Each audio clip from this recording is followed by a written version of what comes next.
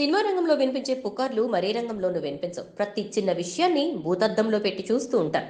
ప్రతిదానికి అర్థాన్ని బయటకు తీస్తారు. వరుసగా ఓ హీరో సినిమాలో నటిస్తున్న ఒక ఆర్టిస్ట్ ఏదైనా ఒక సినిమాలో నటించకపోతే చాలు, వారిద్దరి మధ్య ఏదో అయ్యిందని వార్తను పుట్టించేస్తారు.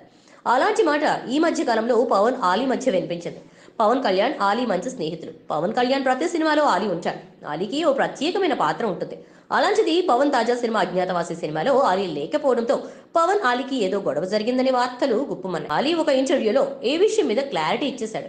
పవన్ కళ్యాణ్ హీరోగా పరిశ్రమకు రాకముందు నుంచి నాకు స్నేహితుడు. ఒకసారి చిరంజీవి గారి కోసం ఇంటికి వెళితే పవన్ ఆలీ గారు కూర్చోండి అంటూ మాటలు కలిపాడు. అలా మా మధ్య స్నేహం పెరిగింది. పవన్ కళ్యాణ్ మొదటి సినిమాలో నేను చేయలేదు, అలాగే అజ్ఞాతవాసి సినిమాలో నటించలేదు. మిగతా అన్ని సినిమాల్లోనూ నటించారు. ఈ మధ్య నాకు పవన్ కళ్యాణ్ కి గొడవైందని ప్రచారం చేశారు. అవును, నాకు పవన్ కళ్యాణ్ కి గొడవ జరిగింది. అది అమెరికా అధ్యక్షుడి కూతురు ఇవాంకా గురించే అని నవ్వుతూ మాట్లాడారు. రేపు మీరు వెళ్ళి నేను పవన్ కళ్యాణ్ ఇవాంకా గురించి గొడవ పడ్డారని అడుగుతారు. అయినా మా మధ్య గొడవలు ఏముంటాయి? మొన్న పార్టీ ఆఫీస్ ఓపెనింగ్కి పిలిచాడు, ఖురాన్ తీసుకుని వెళ్ళాను.